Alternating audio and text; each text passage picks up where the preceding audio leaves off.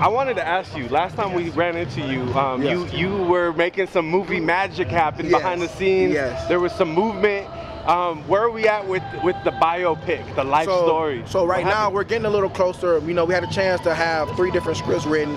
It didn't meet the requirements that we wanted. So now that we was working with Team Imagine, and now we getting to the point where we might leave from Team Imagine and see what's out there as far as different organizations, different people. Just we weighing our options now, because now we know that the movie is bigger than what I even thought. And sometimes that's for me to know I gotta give myself gratitude to certain things, because I was like, I gotta hurry up and do this movie. But now coming to find out, as you wait a little bit, you're starting to see how eager people want to be like, let me be a part of this, let me be a part of this. Anyone you can share with us? My agent was able to talk to Michael B. Jordan Production Company. I don't know exactly the name of it. That's not my conversation. I come in when it's time to make something happen.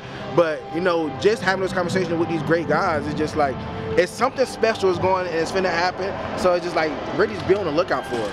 I wonder, would you, when this movie, like say you get a Michael B. Jordan, all right? You know? Say you get a Michael B. Jordan plays you, he dons the locks, you know? And like, damn, Michael B. Jordan really look like you. I gotta know, where are you at with the decision on, does the actor, are they able to put your arm on CGI, or do you think, I mean, we got technology now, like, or do you think that it's a CGI thing, or do you feel like the actor should be somebody with the same arm? I mean, because there's probably actors out there. I mean, it is, but that's what you weigh your options at. It's probably actors who already have a limb difference, who's more capable of doing like the easy movements and stuff.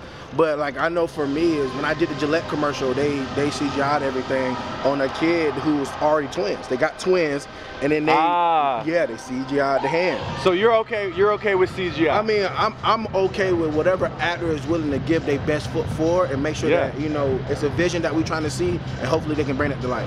Hey, well look, man, we love you, and you're always, man, you always like have exude so much joy about, like, you know, you got good things going on, man. Thank you. It's nice to be around you, bro. Always, I catch some bro. of that. It's a pleasure, man. Good seeing you, brother. Thank you, brother. Have a good one.